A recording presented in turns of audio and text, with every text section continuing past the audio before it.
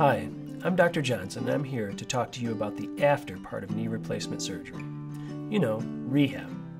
The fact is, rehab plays a huge part in the success of your procedure. First of all, though, let's go over some of the basic do's and don'ts. Most of these are common sense, but I'll review them with you quickly. For one thing, remember to always follow your surgeon's and physical therapist's instructions carefully. Take pain medication only as directed and let your doctor know if it's not helping. To control swelling and pain in your knee, apply an ice pack wrapped in a towel and keep your knee elevated as much as possible. As for the don'ts, well, just remember you're healing, so don't participate in high-impact, high-risk activities. No heavy lifting, and always turn your body rather than twisting your knee. Patients often ask me what they can expect right after surgery. How quickly can and should they start rehab? What will they be able to do and when? The truth is, rehab begins almost as soon as surgery is over, with simple movements like taking a couple of steps with a walker or cane and working on the continuous passive motion machine. Your physical therapist will show you how to use it.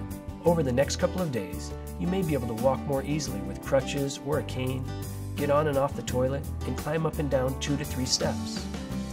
By discharge, you should be able to straighten and bend your knee to 90 degrees, bathe and dress yourself, and climb several steps.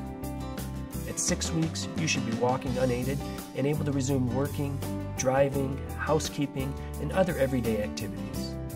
By 12 weeks, you may be back to golfing, walking, doing yoga, bowling, or swimming. Now, let's talk about some of the exercises your physical therapist will want you to do. Of course, you'll be told to increase the number and duration of exercises begun in the hospital. Keep using the continuous passive motion machine and increase household activities. As time goes by, though, you should also be able to add toe and heel raises, partial knee bends, hip abduction, leg balancing, step-ups, and more.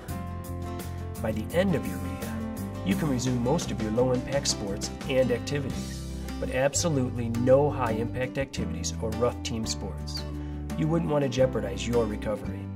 Remember, working hard at rehab can make a big difference in the success of your surgery, so commit to your exercises.